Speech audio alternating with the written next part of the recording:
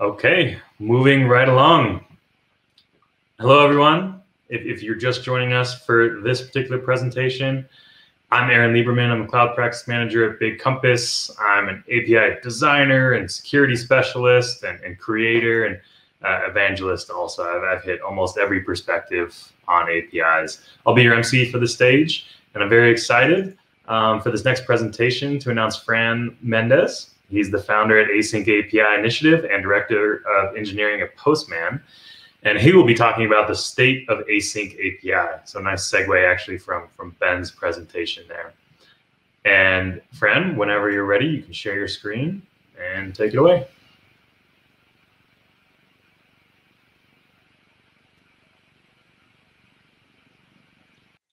All right.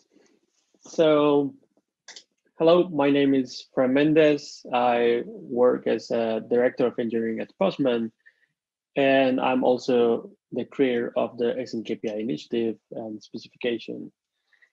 Today, I would love to first thank the organization of Apidays for inviting me once again.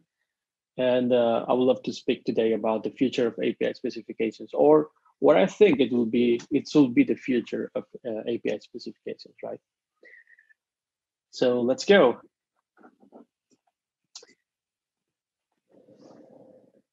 This talk is a little bit of a mix of a story of what happened to me in the past while I was working on Async API, plus some suggestions and things that I've been learning along this way, right?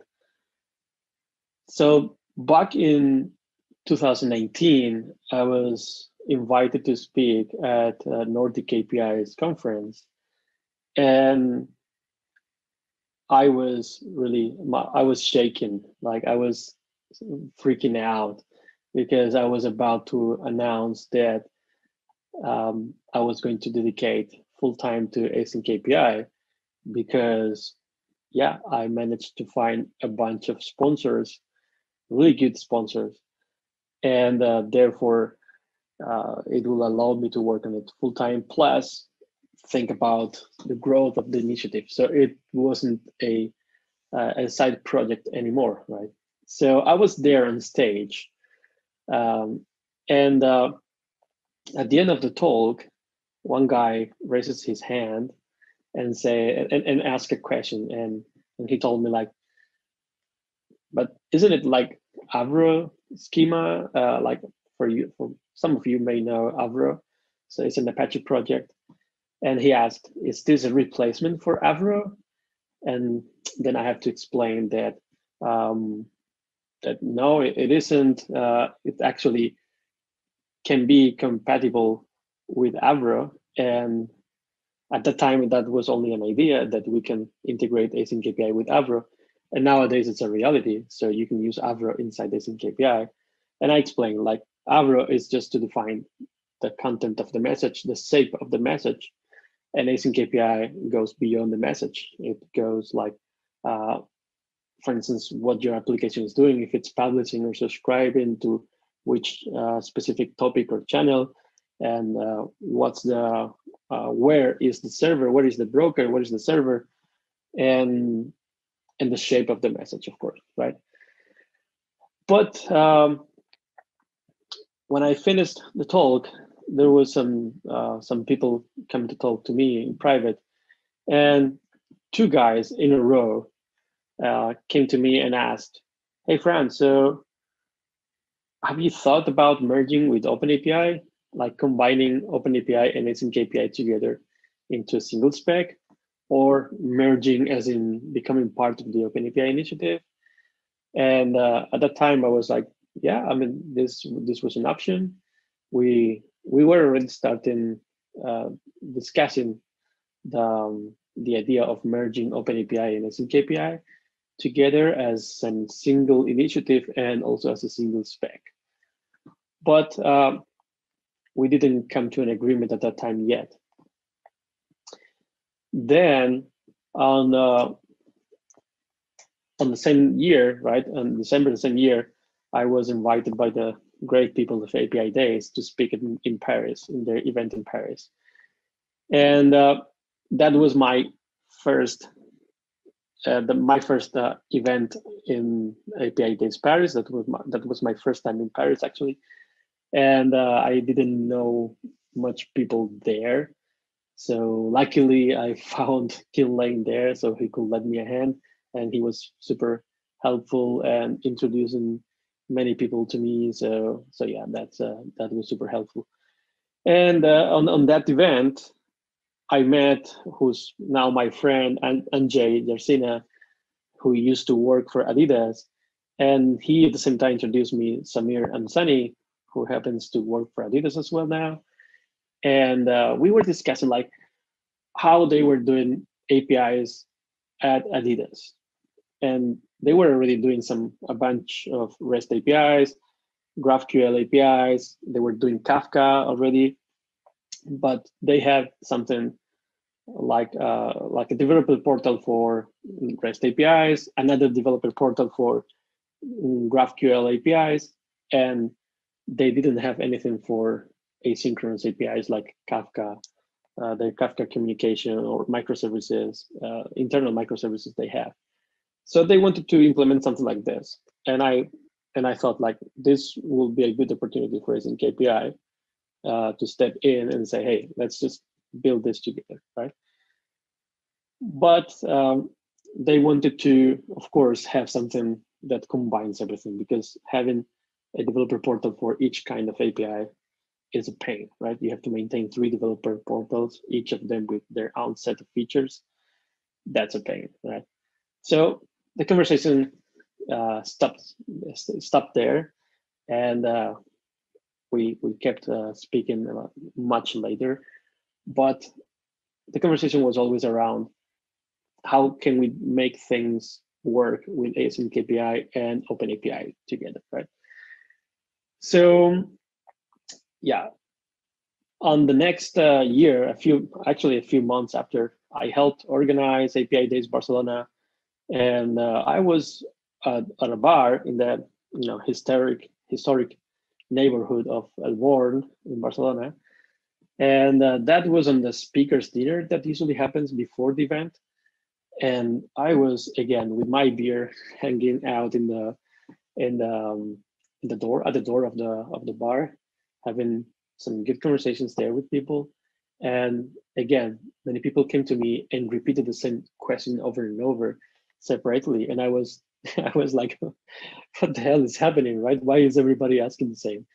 And it was always like, have you thought about merging with OpenAPI or merging OpenAPI and AsyncAPI together into a single spec? That would be super cool. So at that time, I already had the chat, or we already had a chat with OpenAPI. We already discussed the possibilities. And we ended up saying, no, let's not merge the specs at least, right? Let's not combine the 2 specs, because that will put a lot of pressure on the tooling side, right? On the tooling vendors side. So they will have to, it's already complicated for them to implement full support for OpenAPI. So imagine if you have to tell them to implement, support for OpenAPI plus AsyncAPI, which means that now you open up things to infinite protocols. I mean, not infinite, but many protocols, and many, not just JSON schema, but Avro and many other things, right? So yeah, we came to the agreement that that will not be viable, basically. However, when I was telling people that response, like, hey, yeah, we talked about it, we chat about it, but yeah, we came to the agreement that merging the two will not be a viable idea, because yeah, it puts a lot of pressure on the tooling vendor side, and people were like, oh yeah, I understand, yeah, but their face were like, yeah, like, not my problem, right? I mean, I understand I understand your concern, but it's like, you're still not solving my problem. And I was giving this response to them, and I was kind of satisfied, like, yeah, I now got an excuse of why not to do it, right? Or why we should be doing it. But I had an excuse on why not to do it. So it was like kind of solved. But over time, it kept him thinking, like, why is people asking me to merge AsyncAPI and OpenAPI together?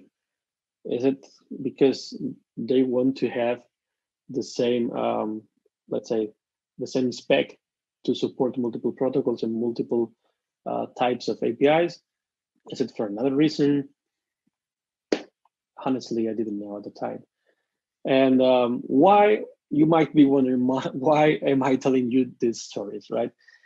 Well, mainly because this is cheaper than a therapist. So sorry, you're my therapist today. But nah, seriously, why really people want to merge AsyncAPI and OpenAPI together? That's the question. Think about it. I'm not going to answer right now. I'm not going to answer straightforward. Just want you to think. But before, let me show you the current landscape or ecosystem of specs and API types.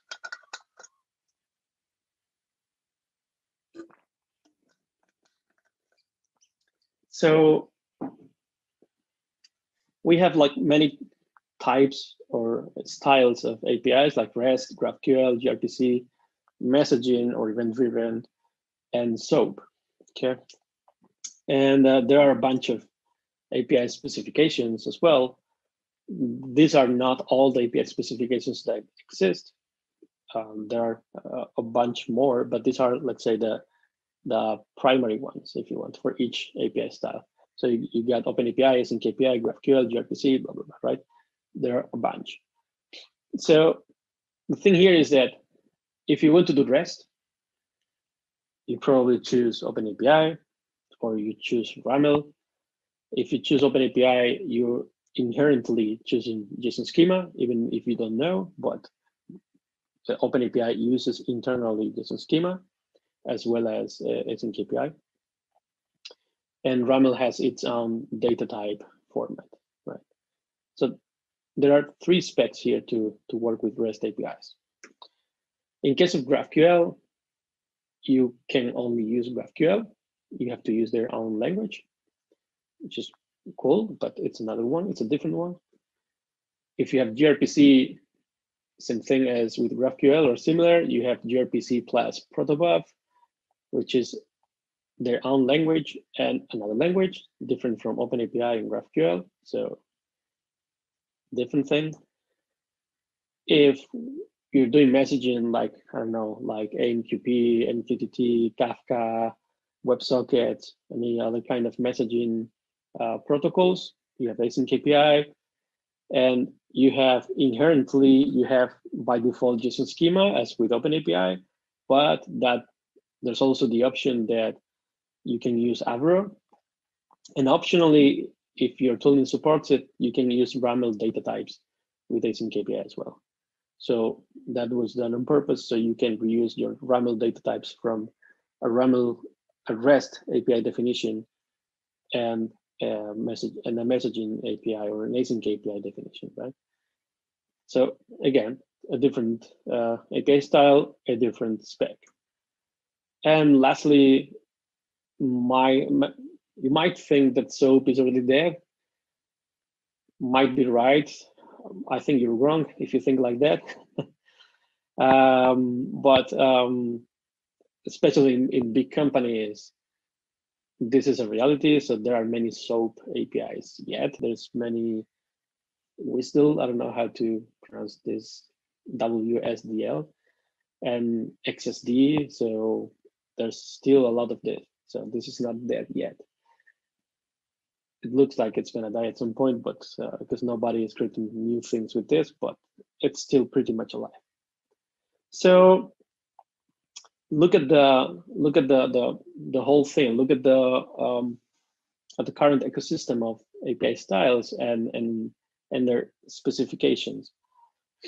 So again, why people want us to merge with OpenAPI? Like, I was really curious, like, why is it that they want us to merge? People really want a single spec? I don't think so.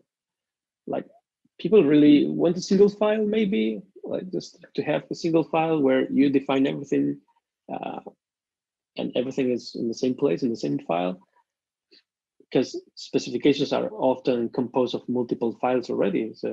So maybe that might be a reason, that may not be a reason. I don't know. I don't think it's a reason because, like I said, sometimes you have an OpenAPI file that is composed, or an OpenAPI definition that is composed of many other definitions, of many other files, sorry. So I don't think that's the case, right? I don't think it's the problem is in having things, all the things in a single file, right? I think, in my opinion, is that what people are looking for, and after asking a lot, asking back the people during these last 2 or 3 years, what I found out is that people are actually looking for a single process, a single tool, right? So you want to have a single place or a single tool or a single build process or process where you can work with any kind of APIs, right? You don't want to be choosing and learning a new language for each API style. You want everything to work seamlessly, right? But Fran, this is, you might say, Fran, this is not possible because each one is a separate spec, blah, blah, blah, right? Yes, that's precisely the problem, that we are always arguing against the user saying, no, it's impossible, you'll have to figure out. So we're handing the responsibility over the user instead of taking the responsibility ourselves, the API specifications creators, right? So yeah, I think what people are looking for here is the processes to become easier and more seamless between all the API styles, right? And look again at the ecosystem. So this is what I said before, like this is the current API styles and API specifications that you can find pretty much in the market if you want, all right? But now imagine that you're building a new product. So you're worried about your product making money or making your product work, whatever is your responsibility. You're worried about your product. You want something to work, some business that you created, whatever. You want it to work. And you have to take decisions around security, if you're gonna use OAuth 2 or not, if you're gonna encrypt the data at rest or not, depends on what you're doing, how you're gonna deploy your app, if you're gonna deploy to the cloud, which cloud, how, blah, blah, blah. There are many ways to do it, right? But you choose a deployment system. How are you gonna store the information? So are you going to use a NoSQL database or a SQL database? Which one, right? But then in each of these areas and many others, there's like kind of unified experience. So if you want to, for instance, decide on a storage system, you probably have to choose between SQL or SQL or NoSQL, right? Right, but you probably don't have to, on your code, you probably don't have to make the SQL queries yourself by hand, or the NoSQL queries by hand yourself, right? You probably use an ORM, right, to handle this for yourself. So independently of the storage system that is behind, this ORM is going to handle this for you, and your code is going to be the same. If you're going to choose a deployment, there are many standardized ways to deploy to different cloud providers. and so on. And for security, it's the same thing. There are many standardized things. But now you come to the place where, hey, we want to offer an API to our consumers, to our users, a REST API, and yeah, now people are asking for GraphQL as well, so we have to offer a GraphQL as well. And also and also internally ourselves, we're using Kafka. So yeah, we need to use AsyncAPI for Kafka, and OpenAPI for REST, and GraphQL for the GraphQL schema for the GraphQL API. Cool. That is a huge problem. That is a huge problem in user experience, if you think about it. Like when it comes to defining the APIs, how you're going to do APIs in your product, in your business, it becomes like a stone in your way, right? Like you have a rock in your way and you cannot continue. It's always, you feel like you always have to put the stones out and or jump over them, and it's not seamless. The experience is not seamless there. And what I mean about seamless is, can't we just have something like an ORM for storage, but for APIs? Like I just want to write the code or the definition or whatever is in a single place just once, and it works for my REST API, for GraphQL, and for my Kafka microservices. We don't have that, right? So yeah, I think this to me, this is a huge problem that we're putting on the user land, and that we're not attacking as per the API specification owners. What I mean is that ourselves as specification owners, we're not attacking this problem, right? So how do we solve this, right? That was my concern here. Is okay, so the problem is clear. We at AsyncAPI, I as the creator of AsyncAPI as well, I am part of the problem. I have been part of the problem. I'm still part of the problem, actually, because it's not solved. So I'm still part of the problem. The OpenAPI folks are part of the problem. The GraphQL folks are part of the problem. gRPC and everyone, it's part of the problem. And the problem is actually beyond each of us, right? It's something that we need to fix all together, all of us together, right? So how do we solve this without merging into a single spec? Because remember, we can probably merge into a single spec, OpenAPI and AsyncAPI. But then what happens with GraphQL? And what happens with gRPC? And what happens with WSDL and RAML and others, right?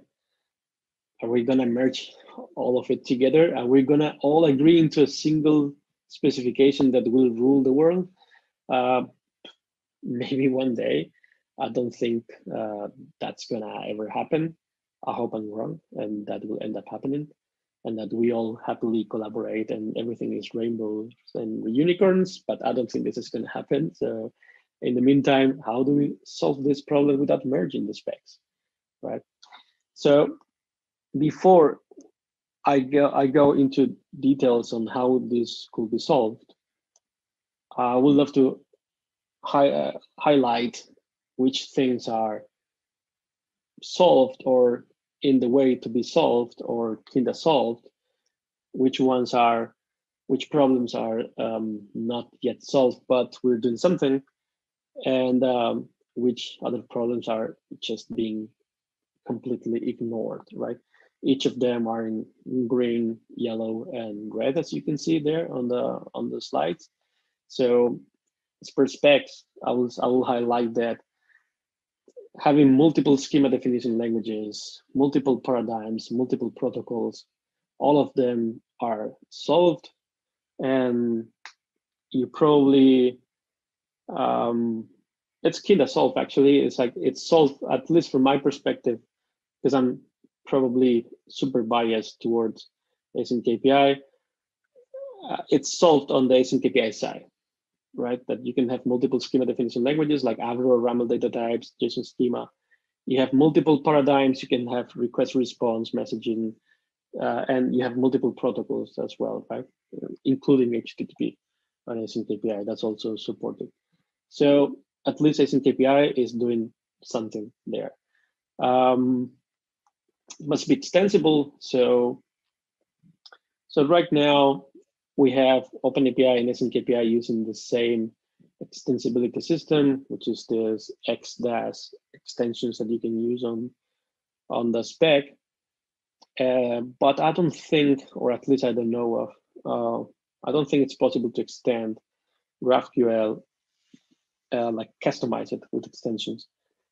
The language itself, right? Like the schema language and the gRPC plus protobuf, right? I think it's impossible.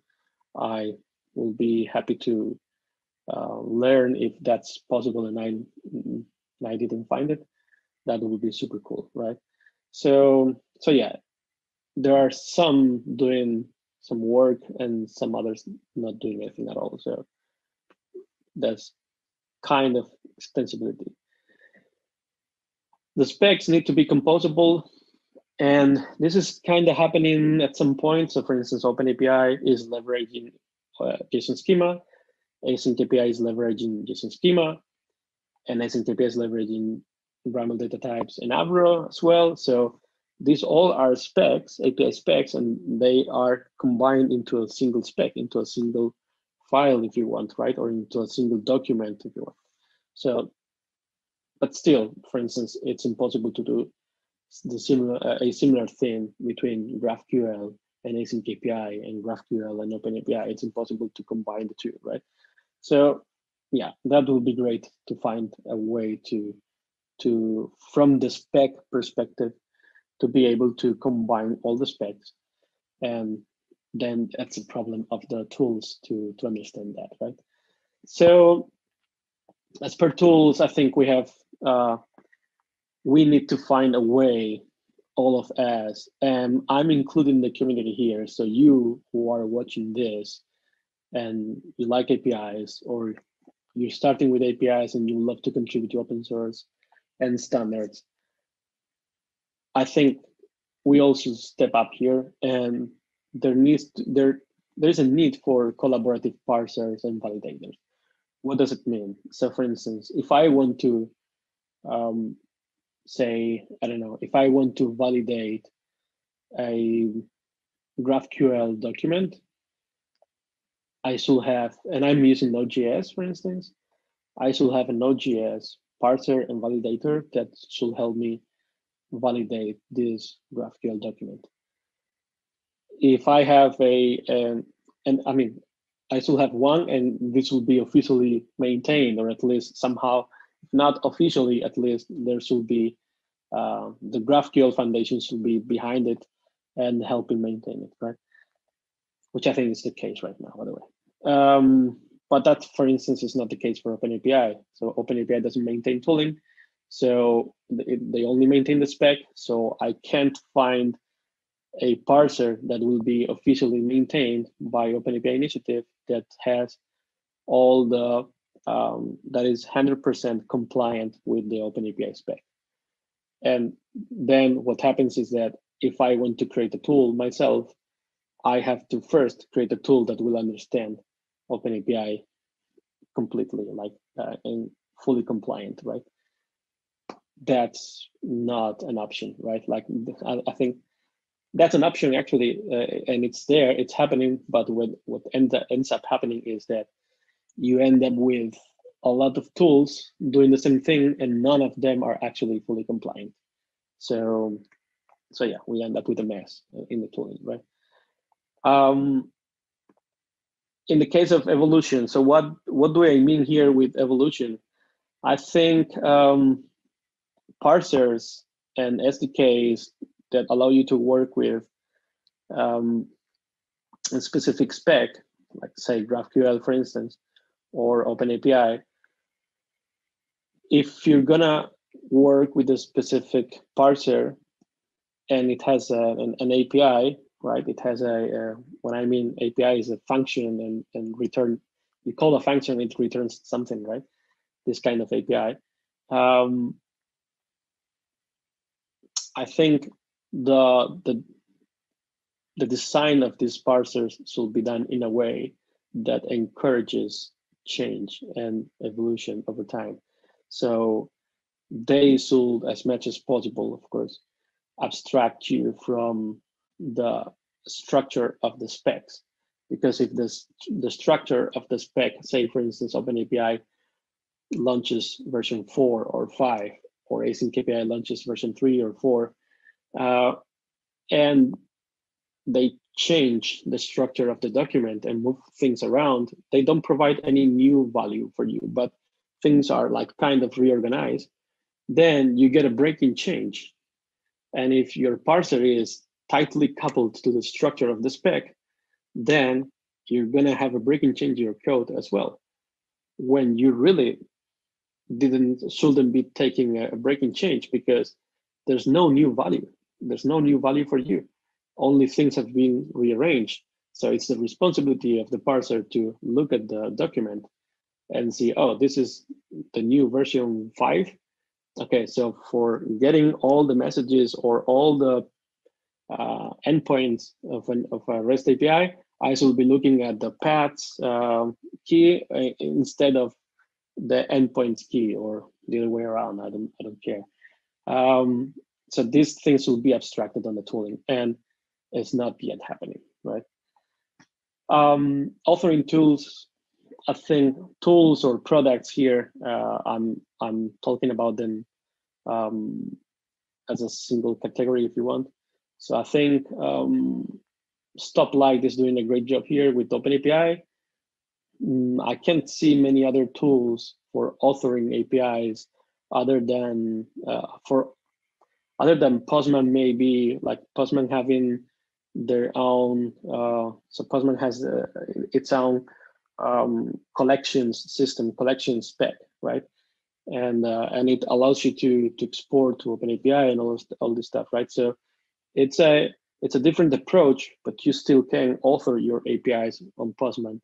In the case of Stoplight, you can. It's like tightly mapped to OpenAPI. How it's like having a UI to create your OpenAPI file. And if they add support for AsyncAPI, which I hope they do, then I'm assuming that it will be similar. You have a nice UI, and that really maps super well to the content, let's say to the structure of the spec, right? If you want. They're both different approaches.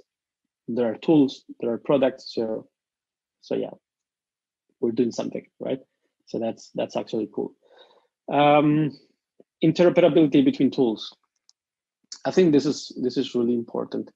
So if we all want to kind of form like a super body, if you want, of API specifications, right? And the tools that all work together seamlessly, I think at some point we have to agree on those tools having like common interfaces, if you want, right? So if I'm using JSON, for instance, for AsyncAPI and OpenAPI, then the GraphQL tool, the GraphQL parser maybe, should be able to take GraphQL as JSON if you want, or output this as JSON so I can work with JSON because my tools work with JSON. Anyway, these are just examples, right? Or the other way around, right? Like, so if I'm working on AsyncAPI and need something structured as a GraphQL data type, then it will be cool to have it like this, like following the data type specification of GraphQL. This is not possible yet, but I think this will help. So tools becoming interoperable between them, that will be cool. And something that we're doing super well I think this is the best thing that we're doing so far, is that everything is open source. So yay, at least, right? At least we're on the right path. And what does it mean that it's open source? So I've been telling all the time, we as the specs authors, right? Like we're all responsible for this, but yes and no, right? So we're all responsible for this, but usually we are people interested in this area, and not my case, luckily, and not the case of my team, luckily, but in many other projects like JSON Schema and like OpenAPI, they're not getting paid to work on the spec. They're just doing this in their spare time, most of them, right?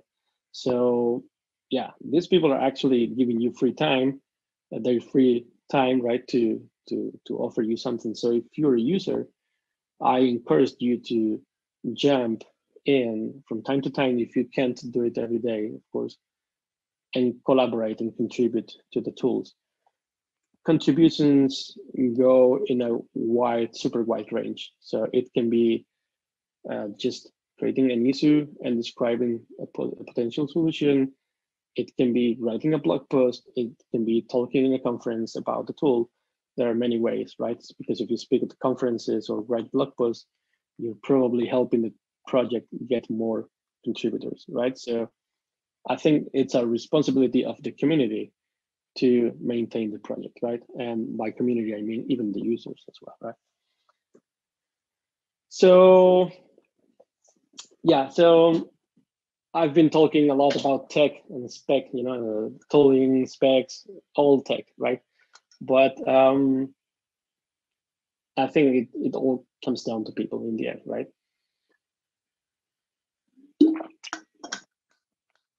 So one thing that I think we should be doing immediately is that organization leaders, like leaders of OpenAPI, AsyncAPI, GraphQL, gRPC, RAML, everyone, we should all collaborate on how to make things better for a single workflow from the user perspective.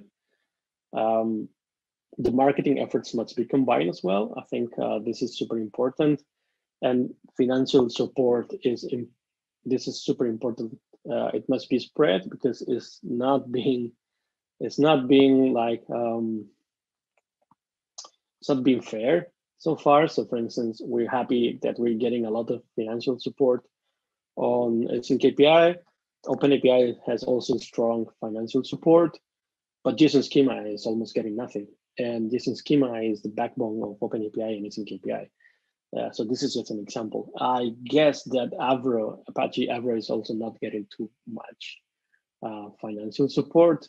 So yeah, that will be cool that we all, especially if you're the owner of a company and you're using these technologies, please support these technologies, because they're super cool technologies, and they are super let's say strong in what you can do with this, but they're super weak right now because it's maintained by people in their spare time. And you know what happens with this is that people burns out. So so just so we can avoid people burning out because they don't get anything in return, yeah, let's give them financial support, and maybe with this we can help them dedicate to the project full time, and not having to worry about the project on spare time, right? We're doing this at Postman, by the way. So we're creating a new initiative. I mean, Kinlang is putting together a new initiative, which is called Open Technologies at Postman, and we're helping AsyncAPI, OpenAPI, and JSON Schema for now. We want to keep extending this. So yeah, and we want to ensure that these communities have the financial support they deserve, so they can continue working on that, right? And something that has been fully ignored, in my opinion, is the user experience. We've been talking about machine readable, and lots of things around machine readable, but in the end, yeah, it's machine readable, but who's at the other side of the things is actually human, right? So um, even if it's a human putting together some code that will understand the spec, but it's a human in the end. And user experience across the whole ecosystem is really bad, right? It's really bad. Like I was saying, I was pointing out before, this needs to be improved. And just as an example, if I want to provide REST API, GraphQL API, and doing microservices with gRPC or AsyncAPI, I don't mind. I should be able to create APIs, production-ready APIs, in less than a day. And I mean, you might not be able to write your business logic in less than a day, but in less than an hour, you should be able to have something working, even if it's just with a console log or system println or something like that. But there should be something that is that you should be able to work to use in production, and it's only missing your business logic there. So yeah, and then I mean, we've been seeing this trend as well with organizations. We at AsyncAPI try to be as transparent as possible, and those who follow us can confirm. And if we are not transparent at something, please let us know. But I think transparency it's a must, right? So I think we should be asking all the organizations to be super transparent, not only with the money they have or where they spend the money, but also in how decisions are taken and who's taking these decisions and how, and when they happen. And there should be like a log of things that you can audit if you want, right? So if you're a user of the specs and you don't know how things work in a specific organization and you try to find about it and you can't find anything, please let us know, right? Like this, and please ask for that to be transparent, because this is all non-profits, so they have to be transparent, right? It's a must, actually. So to wrap up, just going to summarize here, I think we all agree that the API ecosystem is diverse, so it's impossible to have a single tool to rule them all, or a single spec to rule them all. That's impossible, right? But that doesn't mean that we should be that should be stopping us from trying to get to that point, right? So I think the specs and the tools becoming composable and extensible and facilitating the evolution and interoperability all together should make the things much better. How exactly are we going to do it? Don't know. We cannot solve the world, the problems of the world here in a single talk, right? I think we all have to discuss this and have to come up with an agreement and with a solution.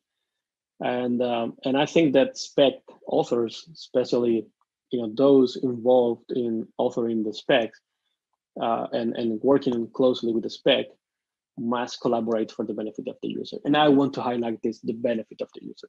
So a response, like I was saying in the beginning of my talk, like, no, this will put a lot of pressure on tooling vendors. That's not an option. No, that's not the solution. That's not a response, right? That's a response. That's a valid argument for us, the spec authors, but not for the users. So we must collaborate for the benefit of the user.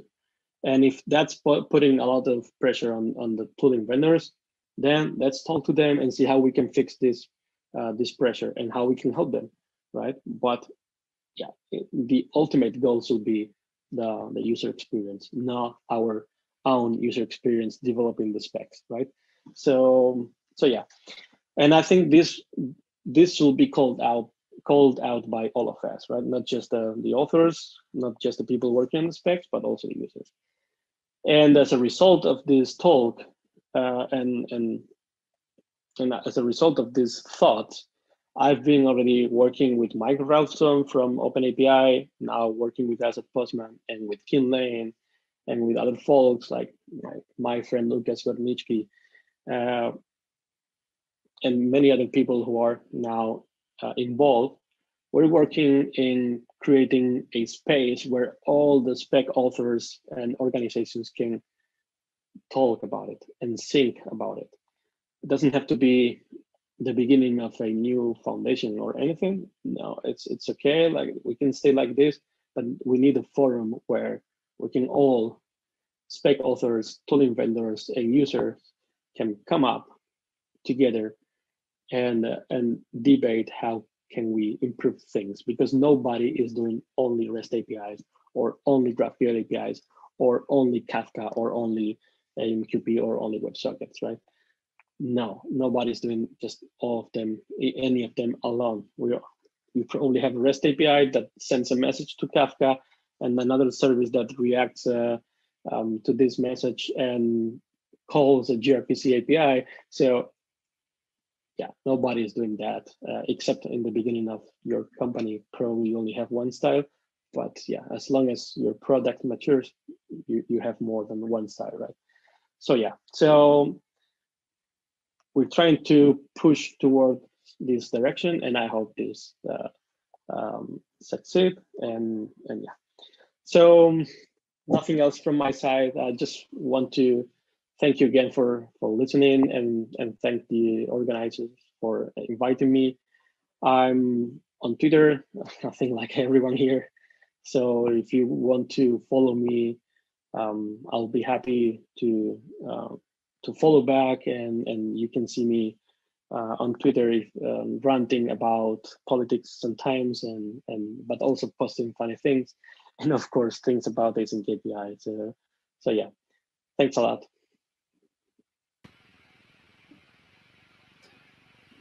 All right, Fran, great presentation, and we're going to move right